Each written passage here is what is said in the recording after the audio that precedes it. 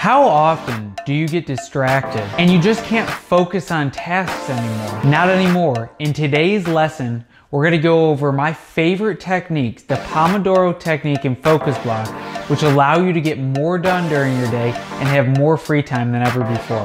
Let's get into it. Just last week you called me, the way you're talking is driving me insane. Hello. Now, as a bonus, make sure to watch to the end because I'm going to give you my favorite way to set up the whole week so you can incorporate Pomodoros and focus blocks in your week effortlessly. And if you haven't already, make sure to press the subscribe button to get notifications when more content like this comes out. Today, I want to give you the 2 ways that I like to structure time around tasks in order to make sure that I'm more productive than I've ever been. Are you ready? Okay.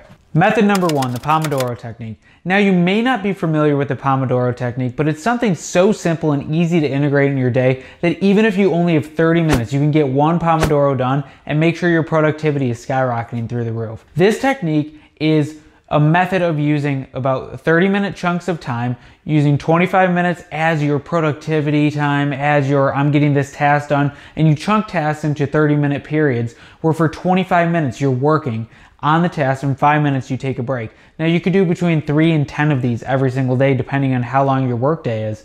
But what it allows you to do is to separate time for different tasks or break a huge task down into different chunks and get them done a lot quicker with a break so that your mind can really reset and you can get back in the zone every 30 minutes. I like to pair it with something called Brain FM because it makes it so much easier to sit down, focus, and get that piece of work done easily. Actually, there's so many different apps, and I'm actually gonna put one right here, right now, that allow you to just set the timer and keep going and make a certain task the focus of your day. So it's so easy to do and it's so simple, yet it's so effective because it allows you to have that 25 minutes of intense good work with the 5-minute break for your mind. Method number 2, the focus block technique. Now, focus blocks are a bit different, and focus blocks are a 90-minute period where you focus on a lot bigger tasks because a lot of times 25 minutes on with 5 minutes off, for me personally, isn't doable. It's those 5 minutes get in the way of what I'm trying to do because I do have a lot bigger tasks sometimes. So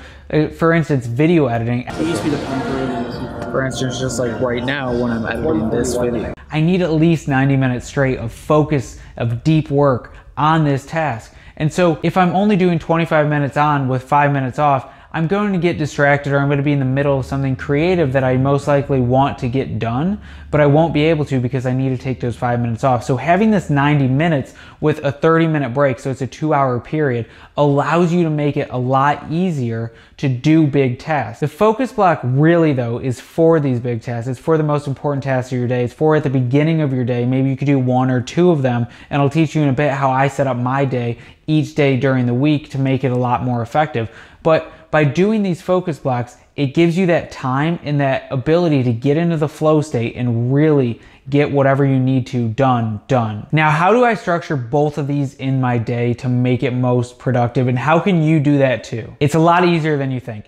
Okay, I don't know how long you work. I work most days all day long. Now, maybe you work 4 to 6 hours a day. I know that's really short, but like when we talk about deep work and when we're getting into the actual productive time and elements that you have that isn't creative work, or maybe it is creative work, or maybe it's a combination of creative and logical work, whatever it may be, most of us can only get 4 hours to 6 hours of like real good work done a day. The way to structure the day, and this is how I like to do it, is to have 2 focus block periods in the beginning of the day. So in the morning, you have a 90-minute focus block with 30 minutes off, and then a 90-minute focus block with 30 minutes off. Now during that hour, it doesn't mean you have to take something off, but it means you're not working on that task that you were working on before.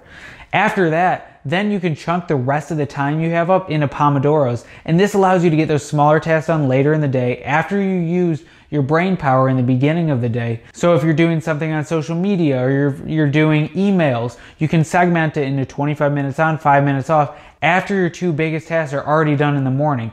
This is an easy way to really set up your day for success. Make sure your biggest tasks get done first, and then allow yourself to get these smaller ancillary tasks done as well. Now, when it comes to the whole week though, it can seem like a ton of planning because every day you need to know your 2 tasks. Granted, if you're using the productivity planner that I made a video on earlier, it already is breaking down your days into Pomodoros, and if you're using more than 3 Pomodoros on a certain task, you can just create a focus block out of that. You should have your task for the week that you already know that you're supposed to do. And then once you really figure out what the top 1 or 2 is, you can create a sprint around that. And what a sprint is, it's 1 to 2 weeks of just intense focus on 2 tasks, and you need to have an actionable item at the end of that sprint. So how you're setting this up is focus blocks in the morning, Pomodoros in the afternoon, or whenever your later tasks that don't require as much brain power occur. And then you take all of that and you put it into each day throughout the week, which is all building into the bigger 1 to 3 tasks that need to really be done by the end of those 2 weeks. If you use those techniques, it's really gonna make it easy for you to get huge things done in bite-sized chunks. It's like eating the elephant. You can't eat the whole elephant at one time. You gotta eat it in small incremental pieces. And no, I haven't eaten an elephant before, but that's a saying that a lot of people like to use in marketing because, you know, it just makes it seem a lot easier, even though it does sound weird to eat a whole elephant one bit by bit. But you know, there was that one guy who ate a whole airplane, and he did eat it piece by piece. So I kind of understand based on that. Sorry, I mean, I just got off track. But using these strategies, you'll be able to make your week the most productive and make sure that you can really focus and get these big tasks done. I want to thank you for watching this video. If it helped you in any way, press like. If you use a different technique, I would love for you to put it in the comments below. I'd love to check it out and really dive into another technique or start to incorporate it in my day or just test it out for a while. Otherwise, please subscribe so I can make more content like this, and I look forward to seeing you in a video soon.